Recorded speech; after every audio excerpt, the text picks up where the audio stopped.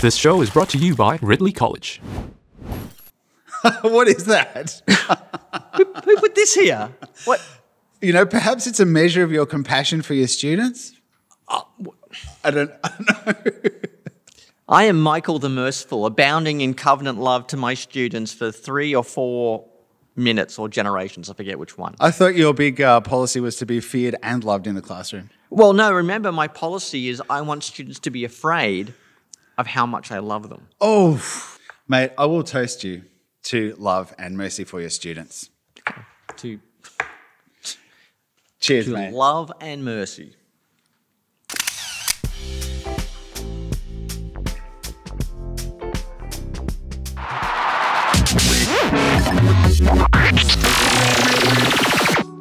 Surviving Deconstruction.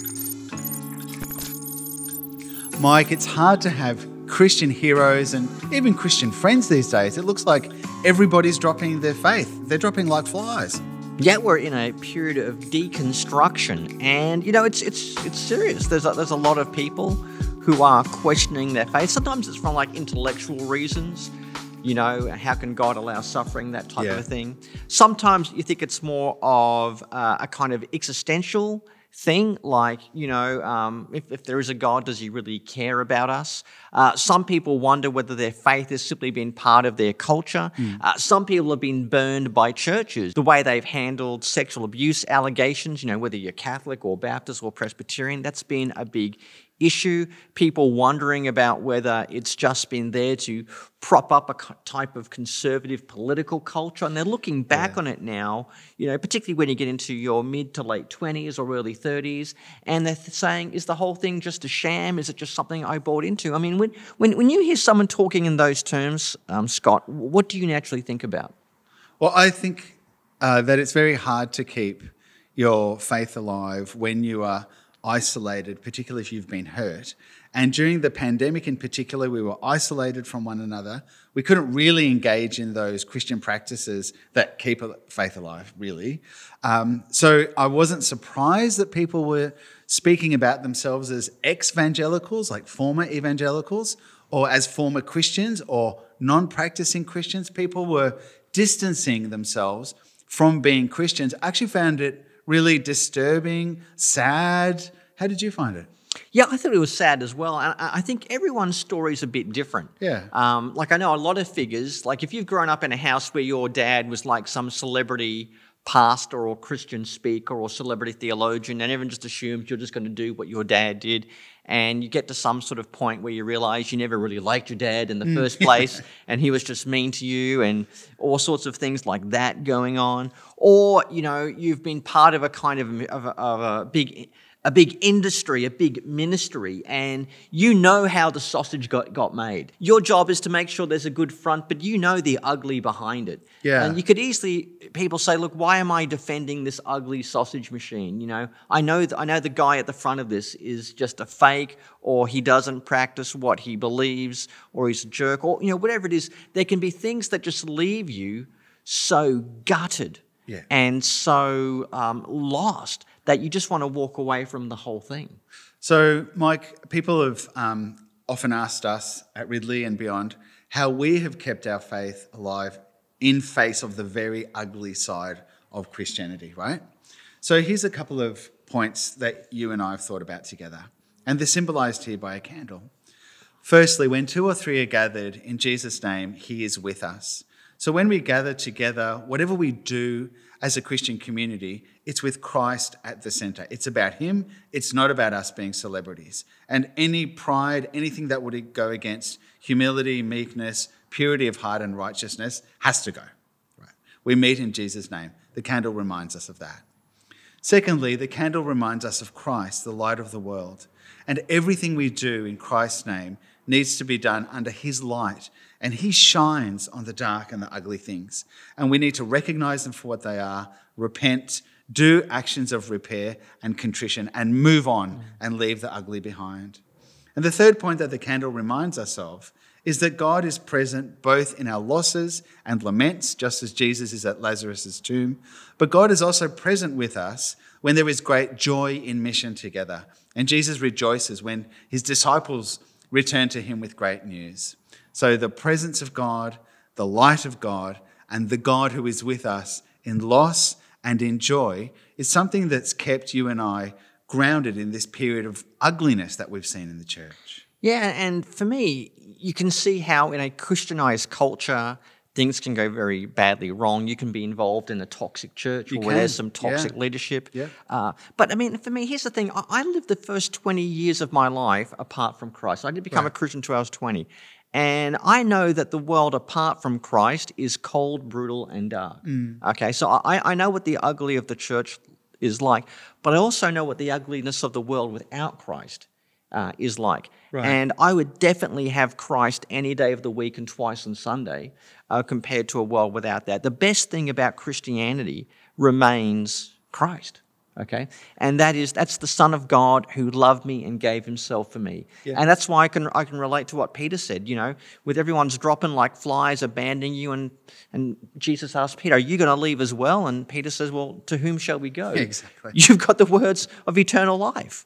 As bad as the disciples are of Jesus, despite questions, doubts, moments of despair, I cannot abandon the Christ who gave himself for me. So I want to hear a little bit about what are the practices that you do? Like, do you pray every day?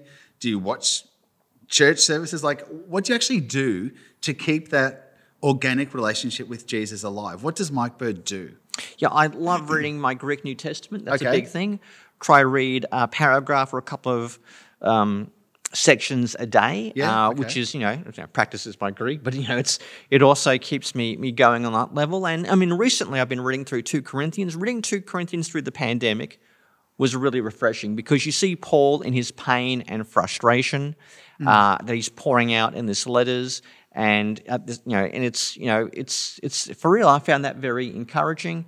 I enjoy praying with my kids. Also, watching my wonderful wife Naomi do a series of children's videos for our church. Yeah, okay. That was good. It was good to see her doing some ministry stuff, and good to see her, doing ministry with a positive Christian message for children. And that for me has been the most encouraging thing I've had during this pandemic period.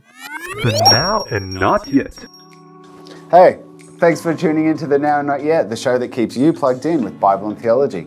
Make sure you subscribe, and hey, hang around till the very end because we've got a book giveaway for you. It's always good to look at a biblical studies book as well. We often talk a lot about themes and issues, but I like covering an actual book of the Bible.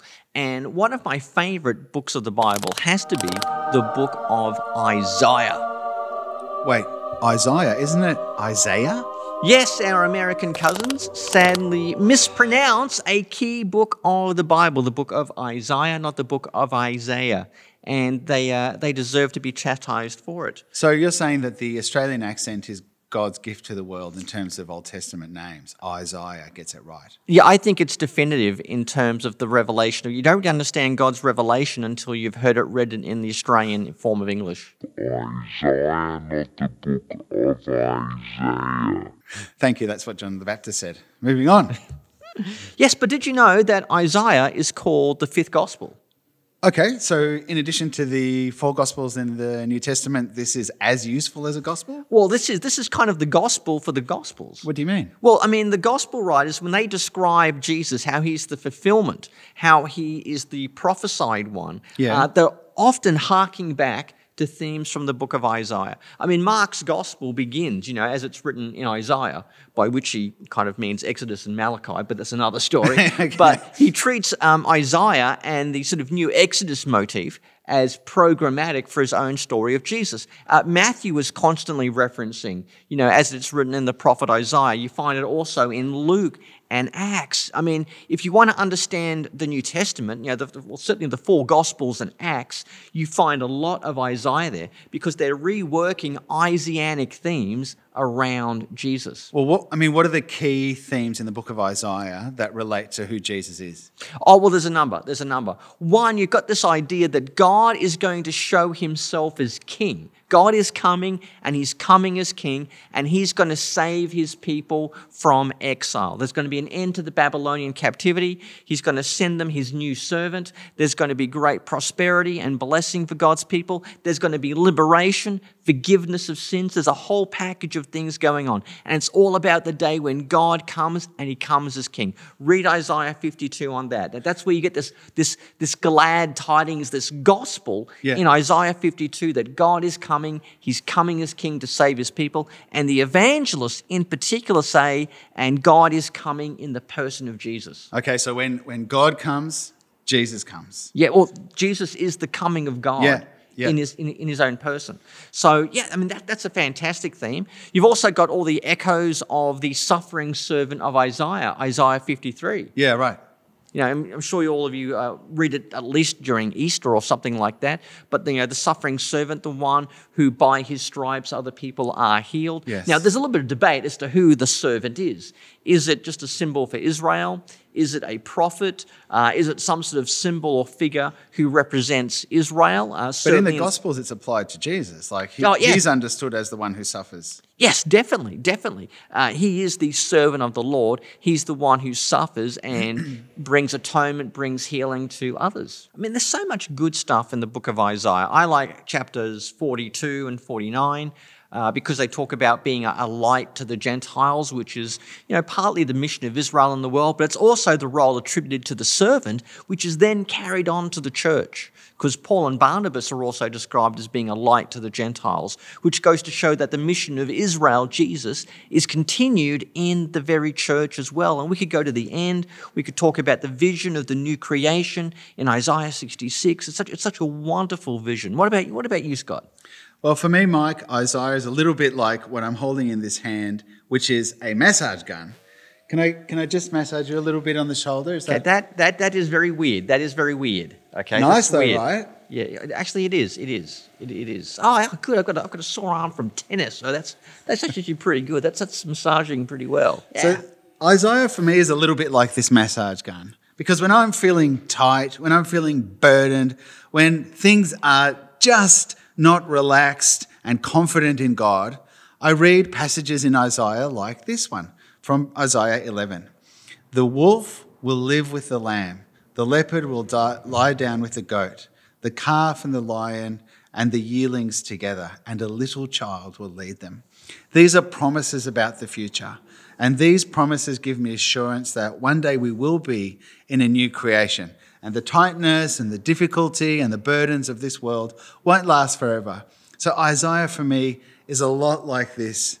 It's a theological massage, my friend. That's good. Well, I mean, going from the theme of massage, I think it's also a missional document. Okay. Yep. There's a lot about how you know Israel needs to be redeemed and rescued, but once that happens, it's going to spill over and affect the Gentiles. So there's a lot about how the rest of the world is going to participate in Israel's own restoration. And this is a big theme in biblical theology, because a lot of people think you can jump from Genesis 3 to kind of John 3, you know. So you got sin, and then, you know, Jesus is whom God sent to save the world. But there's a biblical story in there, and the story of Israel is part of God's rescue plan, because salvation can only come to and through Israel, okay? You've got to remember that in God's plan, a transformed Israel was meant to transform the world. Yeah. And that's what Jesus carries forward. He carries forward the vocation of Israel in himself, which is then continued on in the mission and ministry of the church. So Isaiah, it's got a big Christological focus if you read it in a canonical sense, but it's got themes about God, it's got themes about mission, themes about future hope, and some real uplifting passages as well. It's a missional, messianic document, and that's why I love it. It really renews us in our faith, our mission, and in our sense of God's love for us. So, Mike, if I want to dip into Isaiah and read it, where's a helpful place to start? Do you start at the beginning if you want to get into Isaiah, or are there maybe some key passages you'd get into first? Would you start, say, at Isaiah 11 or Isaiah 6? Where do you start if you want to engage with the book of Isaiah? Well, if it was me, I'd probably read it in order from chapters 1 to 66. But if there's one section I would want to focus on and pay particular attention to, it would be Isaiah 40 to 55, sort of the middle section. That's where you get all these big servant poems describing, God coming as king to rescue his people, this mysterious servant who also suffers, and, the trials and tribulations of God's people. That's what I would get into. If you want a good, helpful resource to get into Isaiah, a friend of ours, Andrew Abernethy, former lecturer at Ridley College, now somewhere in North America at a mysterious place called Chicago, if that's how it's pronounced. He's got a good little book on interpreting Isaiah. That's one I would definitely recommend. Yeah, great. Hot off the press. So, Mike, one of the ways that I found really helpful for keeping faith alive during lockdown, and we live in officially the world city that had the greatest lockdown in terms of length, was I formed an Augustine reading group. It was great. We'd meet on Zoom when we read confessions and other documents. Now, the group was fantastic, but one of the challenges we had was to find a good translation of Augustine's Confessions, which is his spiritual autobiography, where he describes God, our role in God's plan, and what a lover, what a friend God is to us. The problem is, old translations of the Confessions are very clunky. Let me give you an example. Book 1 begins as such. Great art thou, O Lord, and greatly to be praised. Great is thy power and thy wisdom infinite. And these would man praise, man but a particle of thy creation, man that bears about his mortality, the witness of his sin, and so forth. So it's very these and thous, pretty clunky. Yeah. I'm falling asleep already. Yeah, there is a great translation by Sarah Ruden. This is what we used in our group. Here's how the same passage reads in her translation. You are mighty, Master, and to be praised with a powerful voice. Great is your goodness, and your wisdom, like that there is no reckoning. Yet to praise you is the desire of every human being who is some part of what you've created. A human hauling his deathliness in a circle, hauling in a circle the evidence of his sin and the evidence that you stand against the arrogant. But still immortal, a given portion of your creation longs to praise you. In yourself you raise us, giving us delight in glorifying you, because you made us for yourself, and our heart is restless until it rests in you. So you can see it's a much smoother translation. Our group loved Sarah Ruden's translation, and I'd recommend it to anyone who's reading and studying Augustine. That's the new translation of the Confessions. Okay, sounds like a good rendition of a spiritual classic. Yeah, it sure is. Excellent. And now, hot off the press. Here we go. Oh, these are hot. They're so hot off the press. The first, Finding Jesus in the Storm by John Swinton. He wants to talk about how Christians handle medical diagnoses to do with mental health challenges, which is what he calls mental health disease. And so he works through the problem of diagnosis. He works through the problem of trying to relate the spiritual to the natural as we deal with mental health. He has some amazing stories and insights. He's a former nurse. He speaks from his own experience dealing with mental health. So if you're involved in a community, you're experiencing mental health challenges yourself, or you're caring for friends, this is an excellent book for you to start to think through the numerous dimensions of a person and what it means to suffer from mental health challenges. Really, really helpful.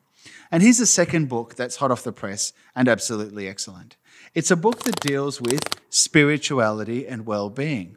And the claim of the book is that we often speak about well-being in secular ways that have very little to do with spirituality. And faith in different religious approaches is sidelined. And what this book is a series of articles by researchers into the phenomena of religion, saying that when you really look at the data, spirituality is very, very important for people's well-being, regardless of their religion. But sadly, the secularization of medicine in particular means that the question of faith and spirituality is sidelined. So this is a call for real science, i.e. science that integrates the empirical data that says that spirituality is good for people into medical practice. It's an excellent book. Excellent. Well, my book for review is by Louis Markos. It's called From Plato to Christ. Now, if you don't know, Plato was a 5th century Greek philosopher who cast a huge shadow over the subsequent philosophy of the Hellenistic world, the world in which the New Testament was written and in which the church began to grow. And this is a great introduction to Plato, the main elements of his thought, but also how Plato influenced or provide a kind of grammar or toolbox that many of the church fathers, and even indeed people into the present time like C.S. Lewis, how they used a lot of Plato to explain their own faith, to try show how Christian theology, faith in God, is coherent and makes sense. So this is a great book. I feel he does maybe Christianize Plato a tad bit too much, with some caveats as he goes along, but I thought Louis Markos provides a great introduction to Plato for Christians, and particularly his relevance for Christian theology. So, Mike, a lot of people have said that Jesus, as it says in Galatians, was born at just the right time. And that includes Jesus being born into cultural realities. That included Platonism and Middle Platonism as resources for theology. Is that the kind of view that this book holds?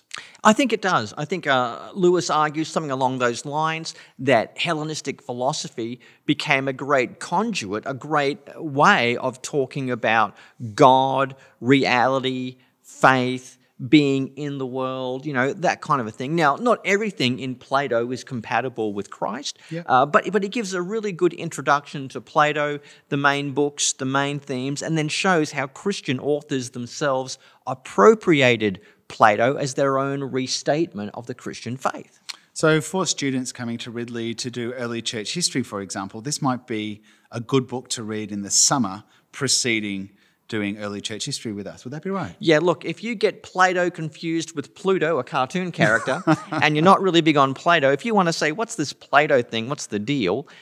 This is definitely a book I would consider reading. And if you read it, it'll make it easier to understand all sorts of things that happen in the New Testament, but also when you read early Christian theology as well. Yeah, so this book we've just reviewed, the new translation by Ruden. In the Confessions, the use of Middle Platonism is huge. So if you understood that book, it'd be really helpful for this Christian spiritual classic. That's fantastic, mate. Good on you. Excellent. The now and not yet. Thanks for joining us today. We've thought about deconstructing faith, keeping faith alive, the book of Isaiah, and then some helpful new books on spirituality, well-being, and history. Yeah, but there's still some good things to come in future episodes of The Now and the Not Yet. Okay. We are going to have a giveaway. Oh, I've got some great ideas. I don't know what Now we're giving and away. not yet massage gun, golden sunglasses, Hawaiian t-shirt. An Augustine bobblehead, or maybe calendar of top Anglican theologians. Mittens for catching the hot off the press books. Miniature Now and Not Yet coffee mugs for the small diminutive person in your life. Exactly right. Which is normally me in my house. All right, well, I'm looking forward to the giveaways. Me too, Scott. Well, that's been the Now and Not Yet for now. We'll see you next time. Don't forget to like, subscribe, share, and tell all of your friends. Hey there, before you go, don't forget there is a book giveaway contest you can enter. If you subscribe and leave a comment, you could be a chance to win a signed copy of my book, Evangelical Theology. Details below, enter so you don't miss out. The Now and Not Yet, the show that keeps you plugged into everything Bible and theology.